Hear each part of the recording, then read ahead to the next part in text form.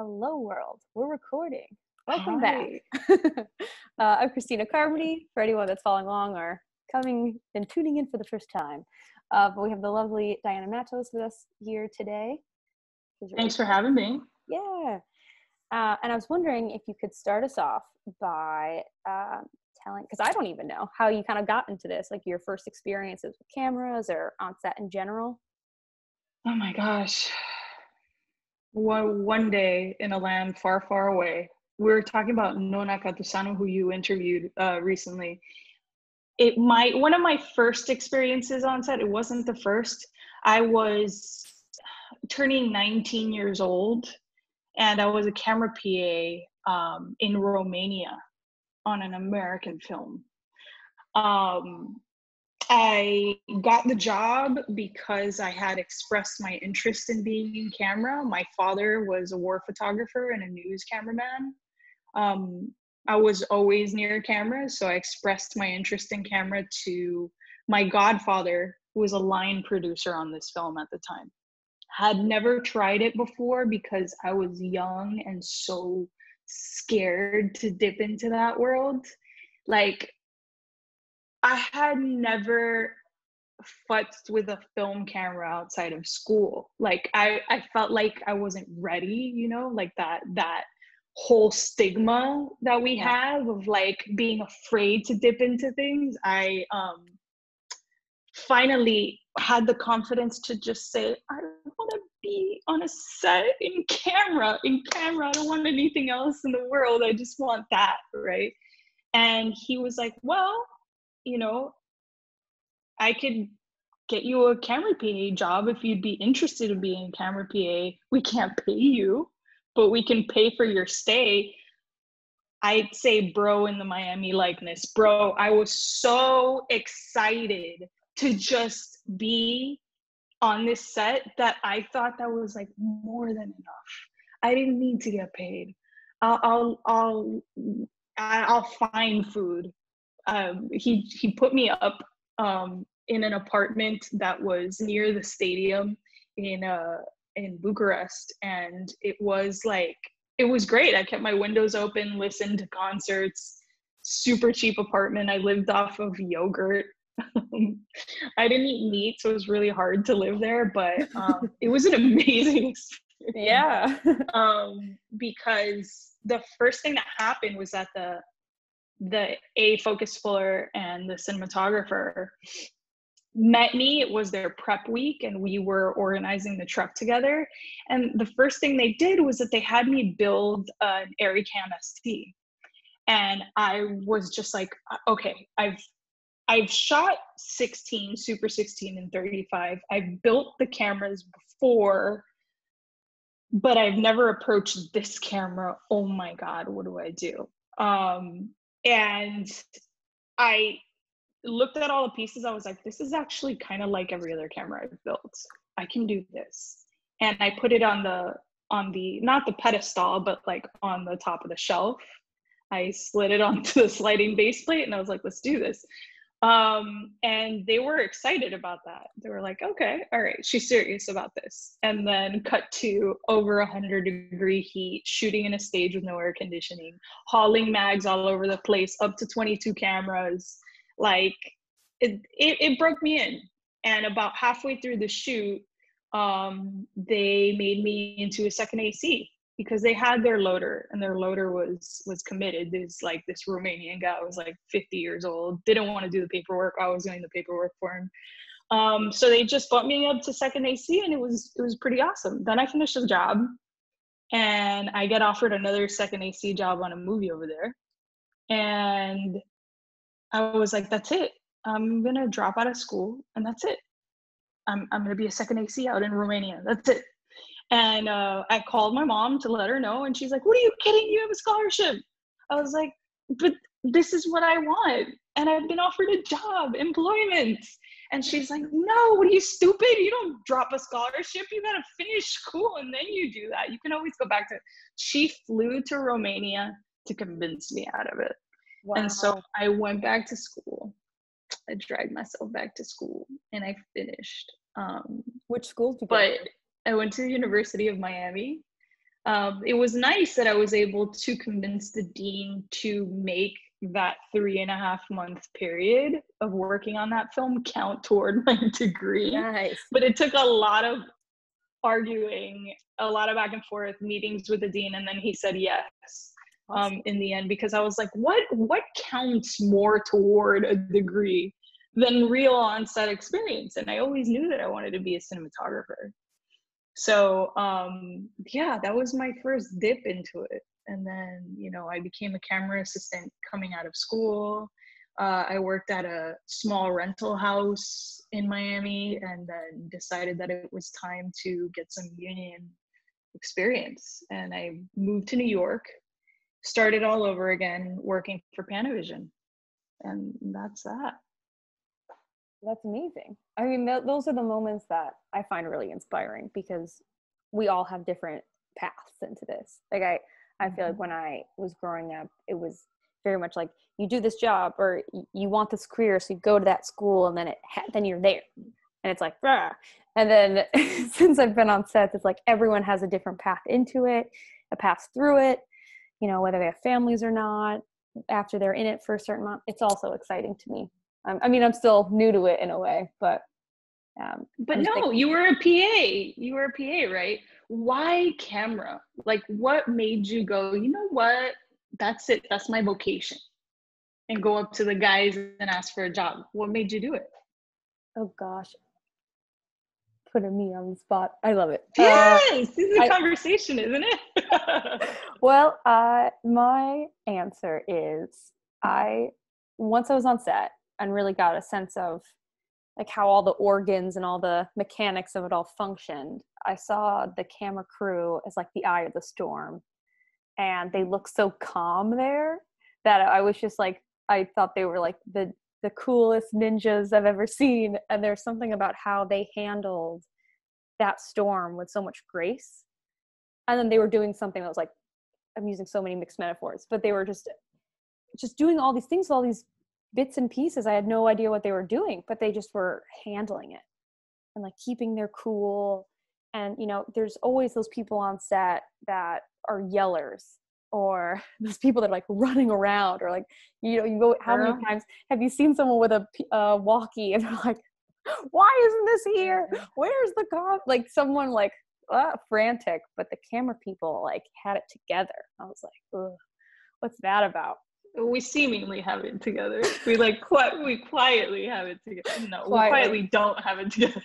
Yeah. But we try to keep it together, you know, as much as we can. Yeah. I mean, if anything, I feel like that's such a great way to process life in general, and how you organize things and how you prepare for things. I mean, if anything, that's taught me a lot in the past 4 years of, you know, if you put something in one place and it's there, you know it's going to be there.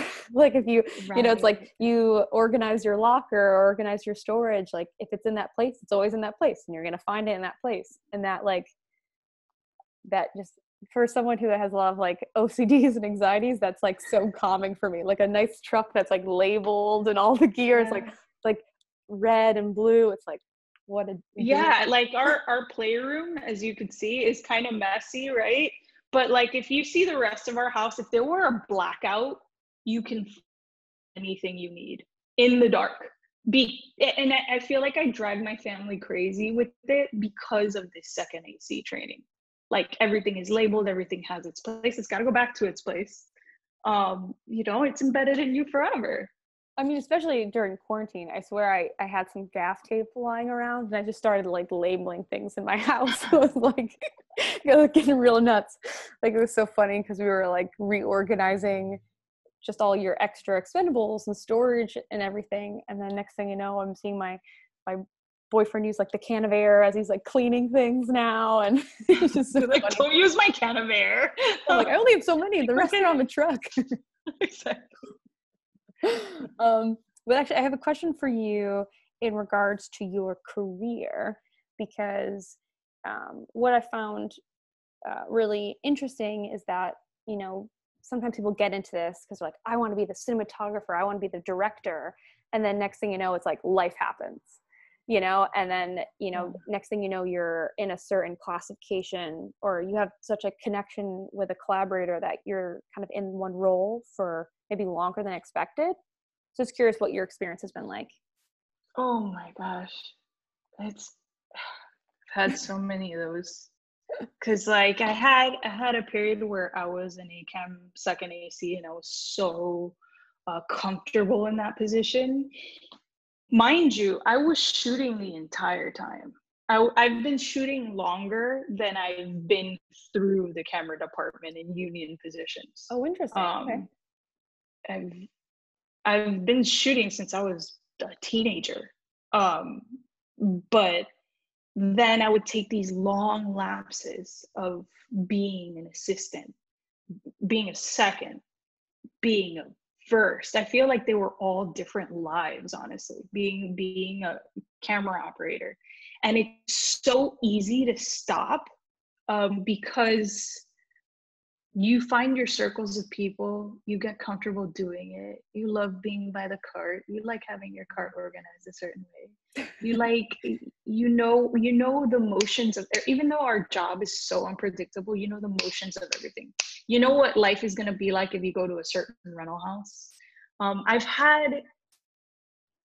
feel like I've had 9 lives in the camera department, and each one of those lives were very satisfying, especially operating.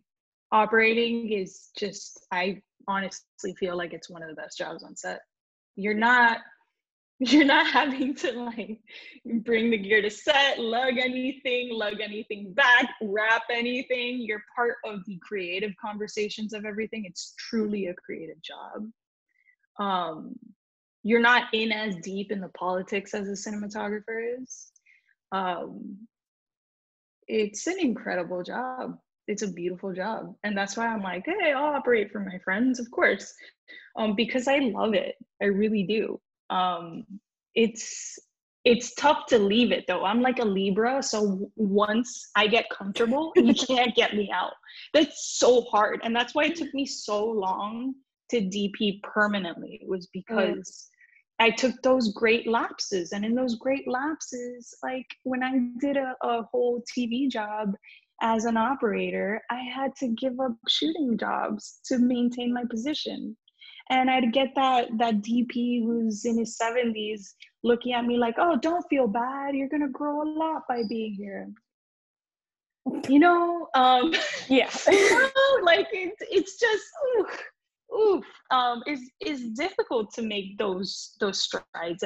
Part of me is like, oh, if I could go back, I would, because I got accepted into NYU and didn't go. I was like, if I could go back, I'd probably just be a DP out of school and skip all of that, right?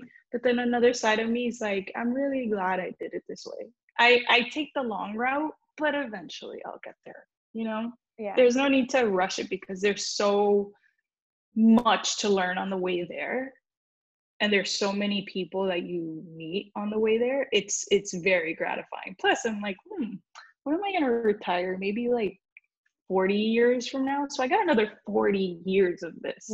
So I'm not.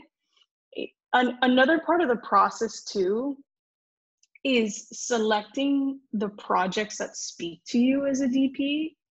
And I'm very happy that I was able to learn that, which took me forever to learn. Sure. And B, be able to have a job in between those projects that I was so selective about.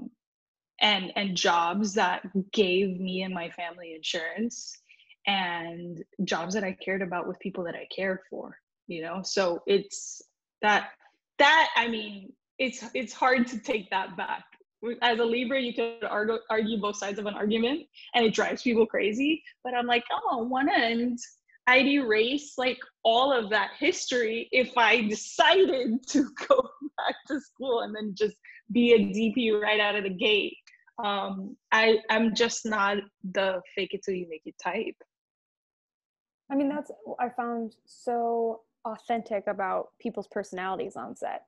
Like you meet those people that are just so gung-ho, like I need to do this by 30, by 40, by and then maybe they're only hired by certain people, or, you know, especially when I was day playing a lot, you know, you'd meet different circles of people, and, you know, whether you actually had the experience or a certain resume, it was really just you as a person. Like, how do you as a human interact with these other people and feel comfortable around them for 18 hours a day? You know, it's a very different conversation versus like, oh, you just technically can do the job. It's like, I actually enjoy spending time with you and doing the job. Yeah. And then once you hit the leadership positions, like being the A first, like being an operator, like being a DP, it's funny, you get hired, you come on set, and then you meet certain people who you've been talking on the phone with who've never seen you. And then you come on set and they look at you and they're like, you know, like, you're young, you know. They look at you and they see this little Hispanic woman. They're like, oh, you're, whoa, you know. And then they get past that one, and then there's the warm up. Rounds until you get on set, you get the work done. They're like, oh, you know, this is great. I love this relationship. There's like that get to know period in terms of that too. Whereas like as an assistant, and sometimes as an operator too, you have your circles that hire you because people hire from within. Yeah. And they know your story. You know, they have embraced my eccentricities as a Latina, as a loud Hispanic that suppresses that on set. Definitely suppresses that on set. But you know, they embrace you. They love you for it. Like, they know your story. They know your background. They've known you since you were this big, you know? So yeah, that's all I have to say about that. Are there certain individuals that you can say you've had like the longest collaborations with, either as in they hired you for X amount of time or you hired them for X amount of time? I have a history as a camera assistant of just going back to the same circles. But as a DP, no, actually, because I've had the great luck and misfortune of being hired by different directors all the time, and the directors who I've worked with before haven't yet done their next project, or their next project is still in development, or, you know, their next project is being pushed over financing or whatever it is, or they just stopped, you know, working on movies or whatever it is. So I end up working with new directors who have taken me down different paths entirely and are opening up my mind as a DP. And I'm very grateful for that, because one thing that coming up in the union world does is like it programs you to think a certain way, that you have to deliver just this like beautiful, sharp American image, this like very slick looking, clean image at times, with the DPs that I've worked with, at least. And you have to deprogram that. You just you learn how to just get rid of that. And each one of the projects is its own thing and has its own living, breathing thing, and you got to treat it as that. So yeah, there's not like any one person that I've had a long collaboration with, and I actually think that's a blessing. I mean, it's been really curious for me, because depending on who I've talked to in the past, either on set or in this series, you get very different answers. You know, there's some people that have been mentored or been like the right. I've been mentored. Or like I guess I should mention my mentors. I consider my mentors to be Bradford Young. I did a couple of projects with him. Really? I did A Most Violent Year with him. And then we did an art project that he was asked to do in Brooklyn, Crown Heights and Bed-Stuy, about the history of that area. And cool. It was so fulfilling. And since we've been able to connect a few times, he's been so busy up until COVID. And that's nice about this COVID era, is that like you can actually reach out to people and they're at home so they can talk to you. He's just very simple about it. He's like, I'm proud of you. I see you. Keep going, you know? And I'm just like, oh my God, what do I do with that? Like, what's next? I don't know, you know? That's the thing about shooting, is that you don't know what the next opportunity is sometimes, especially if you're not represented. But Brad Young has really opened my eyes in a way that I never seen the world that way. Like, he talked to me about, he was the first one who talked to me about choosing the right scripts. Oh, interesting. He talked to me about, you know, his life in Brooklyn, and I won't go too in detail about that necessarily, but like, you take certain risks to be able to wait for the script that you think is going to open up a side of the industry for you.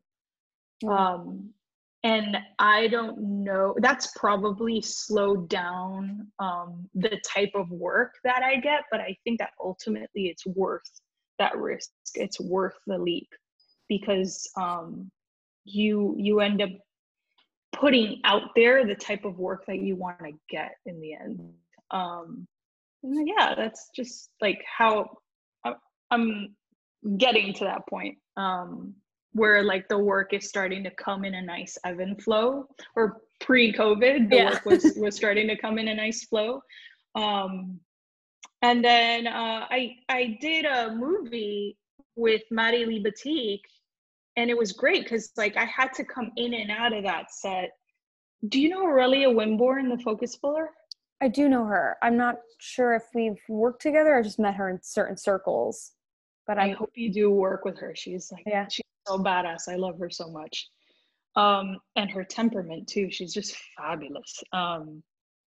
But one day where I wasn't there, I had to do something. Like I had a doctor's appointment, took the day off, whatever, placed myself. Maddie was like, I have a friend that needs someone that wants to shoot this $50,000 short. That's like Twilight inspired. You know, he's like talking to everybody like, who's around? What, you know, who's up for something like this? And Aurelia's like, you know, Diana shoots, right? And he's like, what? Are you kidding me? Send me her website. And he looks it up right away. He's like, you have to do it. He lets me know, you have to do this. And it was like that, like support, like that fast.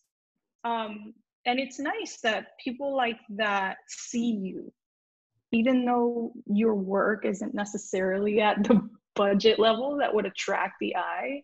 They can see past that. They can see your potential past that. It's nice to have mentors like that. And another mentor of mine is Kyuyin Tran. She's a DP based out of LA. And I met her at Sundance. The mentorship relationship that we have is just me like calling her, and she goes, call me anytime, to talk about life choices on top of work choices. Because she has 2 kids and I have a kid, and I need someone to bounce these ideas off of, someone who knows what the weight of that choice means, you know, and she's helped me a lot with those decisions. So I'd say that they're my mentors.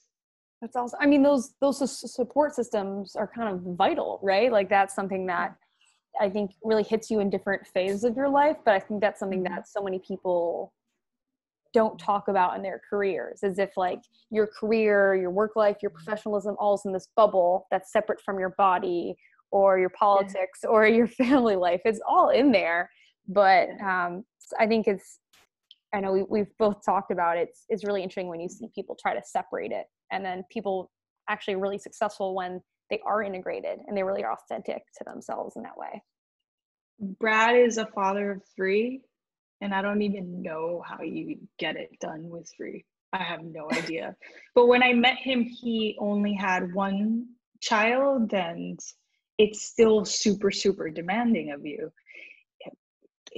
Part of it is having a partner who understands you, who understands what your goals are, who understands that, doing this as a career means more to you than just a job, so the investment of time that you make is truly part of you. So part of it is that, and he was one of those folks, and one of the reasons why I kept pursuing him to find the right answers was because of that. I wanted a family, and I saw him doing it, because I don't think I had ever worked with a female DP yet, who had a family. So I saw him having a family, and I was like, how do you do it? How do you do it? It's like, it's literally 1 foot in front of the other, like a marathon. You take it day by day. Yeah. You don't try to juggle all the balls in the air at the same time, just day by day, little by little. And I started learning that through him. Yeah, I mean, that's what I think is so, I feel like the word interesting always comes up when I do these, because with COVID and with quarantine, people are really reevaluating how all these things balance, how you maintain the marathon when you're not on set for 70 hours a week or something. And so I was really curious if you want to talk how maybe in the, gosh, it's weird to say this now, like the pre-COVID days, how you kind of balanced all those things out in your life versus how you're balancing it now during COVID. Oh my gosh. Back before COVID, I'm like thinking of my life before then. Right before it started, I was finishing up prep for a national spot that I was going to shoot for LinkedIn. And I was about to fly out to go to LA to do that and work with a fantastic production crew and agency that I really admire. So I felt like there was like circulation, the things were like beginning to happen. And then I was going to start pre-production on a feature in April in Arizona. So, and I knew I had that movie, and it still do have that movie like braided in my mind. So I was completely ready. I had prepared everything for it, had all my diagrams, had thoughts of like an A, B, and C situation for everything. I had it all here, and I was ready to fly out, had organized childcare with the family. We had our rhythm, like of when the family was going to go fly out to see me in Arizona. Like, we had our rhythm. We already knew exactly what it was going to entail. And then COVID happened and just like threw everything in tailspin, because I had, like, I myself and the family had gotten used to, okay, she has to go every now and then to go do her job, and then she'll be back, and I know we're gonna go back to normal after that. But like, now they're used to having me around all the time. And I'm just like, guys, remember, like, I have a job. I'm not a housewife. And I'm gonna leave again eventually. And they're all like, mom's here forever, and I love your scones and cookies and pancakes and everything you make. And they're used to like this daily routine that I've gotten them into. At some point that's gonna then start fluctuating again. So it's been really interesting to see them get used to me being at home all the time. Can only imagine. We'll see what happens when the gates open.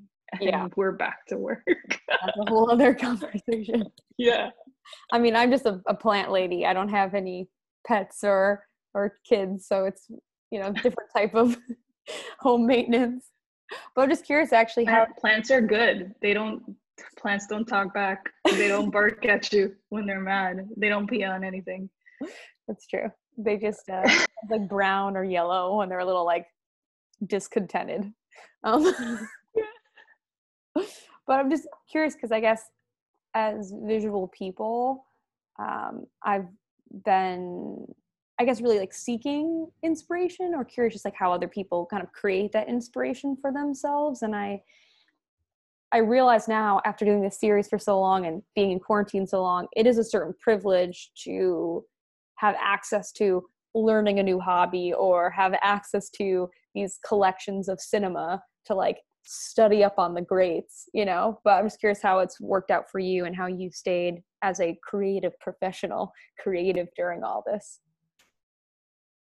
Just like you, I used to take photographs and develop them in the darkroom back in the day. So I've created my own little darkroom at home. That's awesome. And I've been processing my own film. Got rid of the digital camera and just started processing my own film constantly. And that has helped me, have some me time outside of taking care of my son. It gives me just this like moment of meditation, the smell of the chemicals and everything. I'm like, oh, I feel at home, that has helped me a lot mentally. That and exercise has helped me a lot. But to maintain inspired, I have a long list of movies that I want to get through. And like after the baby's asleep, I managed to get through like one a day. Nice. That's what I've been doing, and listening to a lot of other cinematographers talk about their process has helped me see that we're actually a lot alike. As different as all the cinematographers are and how their eyes are all different, we actually have a similar thought process. And I have also learned about new thought processes that I will implement on set. Like, oh, I never thought about that before. I never thought of thinking it in that sort of way. Just listening to other people has helped me broaden my horizons a lot. That and I've joined a new group of cinematographers of color called Sporus. Oh, awesome. They've been really inspirational too, because I've met people that I had never heard of from all over the world, and just learning about DPs that have experience in other countries and their process is just mind-blowing, because I've been stuck in this like American Union bubble for so long that hearing about Mexican DPs and their process, German DPs and what it's like to work over there. Now I'm like, hey, maybe I'll start working in Spain or something. Now I'm thinking maybe we'll buy an apartment over there and move over there and just work part-time. There are some people that don't just work bi-coastal. There are DPs that work in like Australia and Barcelona. They're based in multiple cities around the world. That makes the world so much smaller in a way. And now we're all connected online and we could talk to one another. I don't know, it's so dope. It's been pretty cool to get to know people that I had never met before, and that in itself is an inspiration to me. I mean, that's the same experience I've had with creating this like movie list of like ones I've never seen or kind of classics to watch again. And it really made me think that I have such this first layer of like American, like it's like, of course you watch these American directors that talk about this American experience. And then after like my partner and I, we made this big list and we're like, wow, how many women directors are on here? How many international directors are on here? Like, are you kidding me? Like, it's just wild to think of like these great epics or these like, I don't know, like all the Oscar Best Picture nominees or something. And you're like, this has given us such an opportunity to really expand ourselves, because clearly America is falling apart. So why not look at how— Hey, we need to think of our exit strategy, right? You know, like, you never know. Once November comes around, girl, you gotta find your way out. Find that other passport that like your grandma's gonna enable you to get. Like, get it, because we gotta get ready to get out of here. You know? Like, it's crazy. It's crazy being here right now. I'm also really interested in the cinema that'll come out of our troubles. Gosh, that's an uncharted territory for sure. I mean, which makes me think that we should just stay here and hold the fort down. maybe, You know? I mean, I didn't mention it to you before, but the project I was working on right before COVID happened was like a February to May season 1 of a new Amazon show. And it was still untitled. We still don't know what it will ever be titled. But they're planning on shooting it in January next year now. And, you know, we got, say, out of 10 episodes, we got maybe 2 done, maybe 3. But that was the first time on a project, even as an assistant, that I felt really like kind of proud to be there. First of all, like the crew itself was just more diverse. You know, I had Caitlin Maychuk operating and Vanessa Vieira as B first on the B team there. A bunch of Latino guys too. It is such an amazing crew. And the story is really about these 4 Black women, a mix of straight and queer, and them just experience life in New York City. And I think they were kind of trying to stay that like almost Sex and the City girls rom-com vibe. But now it's like the potential that show could have talking about the world right now, like is astronomical, you know? And so if anything, it's like, I'm glad I wasn't on a show like Law and Order or Blue Bloods, you know, and you're like, oh, I don't know what it'll feel like to go back onto that kind of set right now. But to like, you know, hopefully go back and then say like, I didn't necessarily choose that project. The ACs, the other assistants, the DP, they chose me, but to consider the possibility of continuing that story and continuing to see what they say with that, like the leverage you could get through that visual medium, is like, I kind of want to stay and hope for the best for them. Like that could be. Have you seen the show called I May Destroy You on HBO? No, I'm gonna write that down. I think you'll love it. I think you'll love it. I'm not gonna tell you anything about it. I think you should just go in cold. Based on what you just told me, you should just go in cold. That show changed me for good. Oh, okay.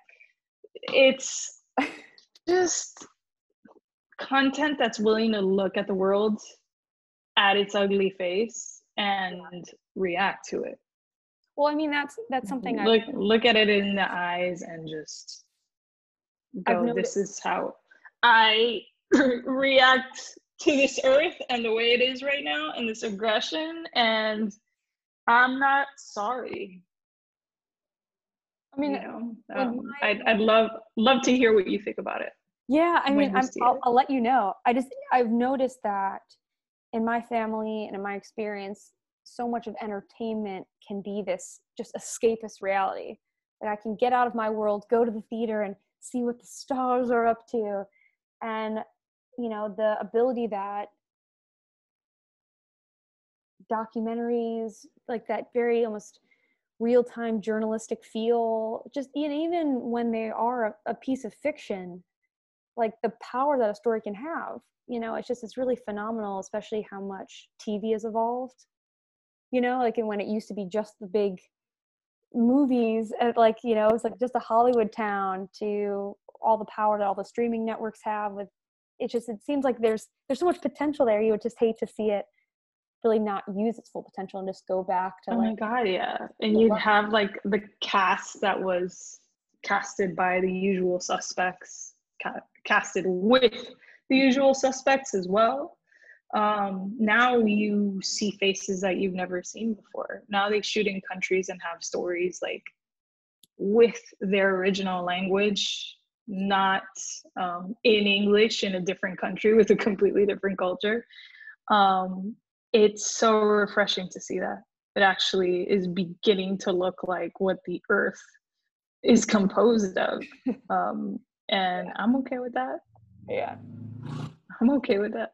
Are there other, besides I May Destroy You, are there other either TV shows or movies that have very much inspired you during this time? Or just like in general? Like, always put it on. Yeah.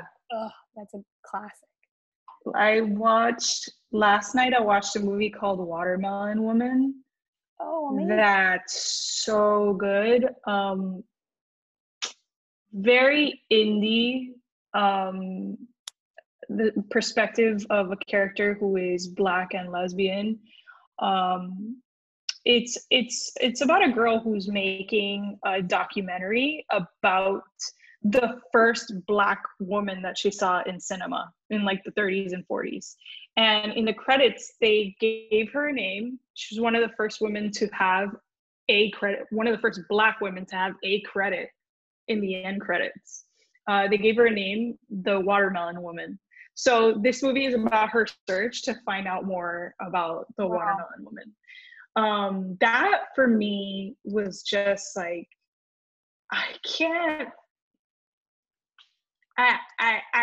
didn't imagine this sort of story being out there. This is the sort of story that I've always like been waiting to see, and yet it came out in the 90s, you know? And I just discovered it now. It took a pandemic to learn about something like this and to stumble upon it and see it. I found it on the Criterion Collection app in the Roku. Yeah.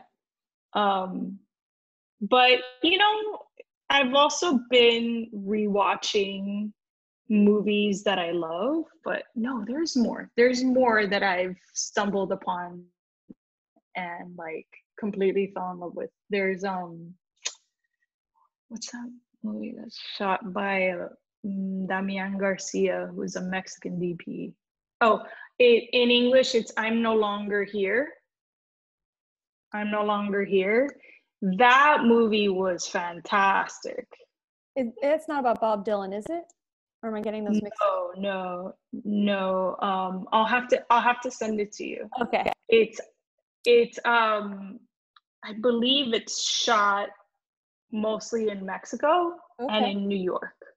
Okay. It's either in Mexico or Ecuador, but it's in a place that's really, that has a lot of mountains. You'll see the vistas are just beautiful. The way that it's shot feels so calculated, yet so naturalistic at the same time.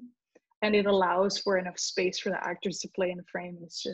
It's beautifully shot. I just reacted so strongly to that movie. I also, I have a lot of favorite DPs that are actually not from the States at all. So it's been nice to look into the list of their work. Yeah. And see what their earlier work is and have a chance to watch them. When you watch other cinematographers' work, do you see their kind of hand on it, like their imprint or their aesthetic? Whether they like it or not, they have an aesthetic. And I have no idea what mine is. That was gonna be my follow-up question. I think it's so fascinating, you know, because I feel like when you look at these other people that have years and years of a career, you're like, oh, you can tell what Deakins looks like. You know what I mean? Like you can tell, and then it's so interesting because then when you're in it sometimes, I mean, do you think that there's a way that someone would describe you now? Like or have you had any feedback from, I don't know, producers or certain directors like, well, I saw your reel and you seem like this type of. Oh man, the other day I got this a script for a suspense film, and I had never gotten a script for a suspense film. Yes, horror before, like in the way past, but suspense, like a classic American suspense film. And I'm like, I've always wanted to shoot a suspense film. Yeah. And I called him. I was like, yo, I've always wanted to shoot a suspense film. And he goes, I'm glad you called it a suspense film. And he goes on to tell me, your work reminds me of Sven Nykvist's work. And I was like, that is the nicest thing that anybody has said to me. And I was like, what, are you kidding? Are you crazy? This man is a master. And he goes, no, there's just this, you can tell that the cinematographer that I was looking at is a storyteller, and that's what it means to you. It's story above all. And I was like, whoa, wow. It takes someone else telling me for me to know. I just, like I've mentioned to you, I've had all these different kinds of projects with all these different directors, so different genres entirely. But I take the inclinations that I think are best for each one of the stories. And I guess the common denominator is me. So there has to be a common look, right? I can't tell you what it is. That's okay. I mean, if anything, that's such a marvelous compliment. Like, I hope you could. From him, yeah, I like nearly fell off my chair. I would have too. Well, I feel like I could talk to you all day, but I imagine maybe if you're watching on YouTube, you're like, are they gonna wrap it up or what? But, yeah, I bet. I don't even know what time it is. Wow. But before I know, but before we go, one of my kind of final questions I've been asking everyone is what they think sets will feel like. It's weird to even say it now, but it does sound optimistic. I'll say in the post-COVID world, but in the world where we're in these final stages and we're getting back to things, are there feelings or even just hopes that you don't lose something in all of this? Or I'm curious what your thoughts are. I think that eventually we'll end up trying to make a set that resembles what we had before. Yet at the same time, we'll have constant reminders of those violations, those health and COVID violations that are happening on set, that will also serve as a reminder to each one of us that we are responsible for our own safety and for the safety of our crew. That's what I think it'll be like. I think it'll have constant reminders that we have to protect one another, our own crew and ourselves. And I think that's the only way we're going to get through this. I don't think we should wait for some sort of document to come out that everyone is going to implement. We shouldn't necessarily wait for things to be made safe for us. I think that we're just going to have to take it under our own wing. Yeah. I think that's the only way. Well, I'm so honored to have your time and chit chat with you. I really hope that when we get back into things, that if you're back in New York, we get to work together. So that would be yeah, I hope so too. I'm glad I got to meet you, Christina MC. Thanks. I guess we could press stop recording unless there's any last piece of, if you want to like leave the world with anything or not. I don't know. Next episode. Okay, sounds good.